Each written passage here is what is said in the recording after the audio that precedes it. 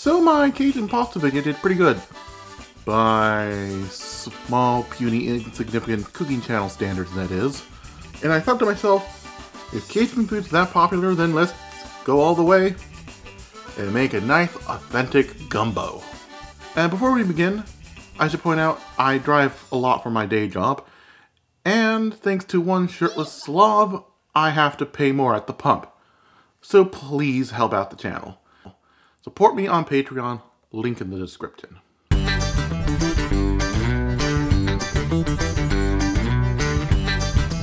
Now to begin our gumbo, you're going to need a 5-quart Dutch oven. You can use a regular pot, but this just holds on to heat much better.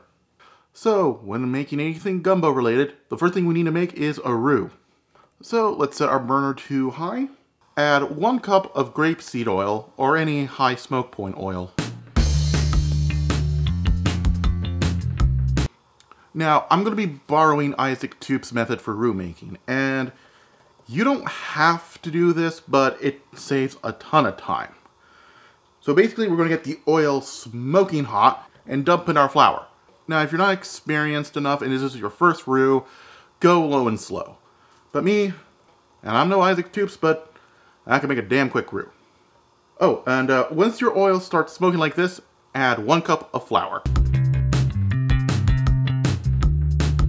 Whatever you do, do not take your eyes off the roux, otherwise it's going to burn. You want a nice deep brown chocolate roux. It's going to take about 5 to 10 minutes if you're using mine / Isaac Toop's recipe. Alright, it's looking like wet sand, that's what we're looking for. Okay, once it's turned too clumpy, switch to a spoon. And once the chocolate roux has formed, let's add in our vegetable melody, otherwise known as the Cajun Holy Trinity. And no, the Cajun Holy Trinity is not puking on Bourbon Street, an out-of-tune saxophone player, or jambalaya that's so oily that it gives you really bad diarrhea. Although it is pretty accurate. No, the Cajun Holy Trinity is the Cajun version of a French mirepoix. But instead of carrots, we got green bell pepper. So chop up 1 onion, 6 stalks of celery, and 2 bell peppers, and you got your Cajun Holy Trinity. Alright, once it turns to a nice brown color, add in our vegetables. If your smoke detector goes off, that means you're doing it right. Toss in some salt to draw out the moisture. Alright, once we sweat down the veggies a bit, let's add 5 to 7 cloves of minced garlic.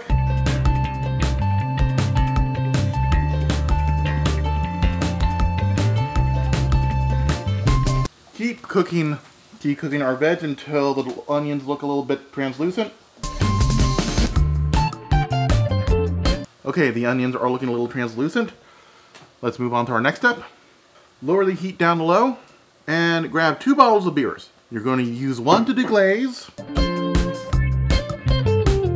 And the other beer, well, what do you think you're going to do with the other beer? Okay, let's add the rest of our ingredients. 1.5 pounds of andouille sausage chopped into little medallions like this. And some seared off chicken thighs. Okay, let's rewind a bit. So in a large skillet, add in a couple tablespoons of grapeseed oil. Then add 5 boneless chicken thighs. Lightly season them with salt, then sear them off when you get them color on both sides. Then once you're done searing them, deglaze with 1 cup of beer. Pour the drippings into a separate cup, then add it to our gumbo. A 16-ounce can of diced tomatoes. Then top it off with 2 cups of chicken stock. And finally add 1 tablespoon of salt-free Cajun spice. There's plenty of salt in the chicken and sausage and from earlier. Now, don't go adding more unless you know what you're doing. Thankfully, I know what I'm doing. Hey, I'm just pausing the video one last time to let you know to add one more ingredient. 2 bay leaves. Forgot to add them on camera. Brings this to a boil over high heat. Okay, once it comes to a boil, turn the heat down to medium-low. Slap on a lid. And let that simmer for 3 hours. There is a house in New Orleans.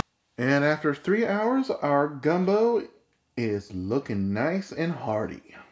Top off our gumbo with some green onions. So pour yourself a bowl of gumbo and dig right in. Now some of you saying, why am I not putting rice in here? Because my gumbo is that damn good. And the same goes for okra. I'm not putting vegetable jizz in my soup. This has been Chase Cuttin Kitchen. I'm CRJ, making cooking fun. And meaning it this time.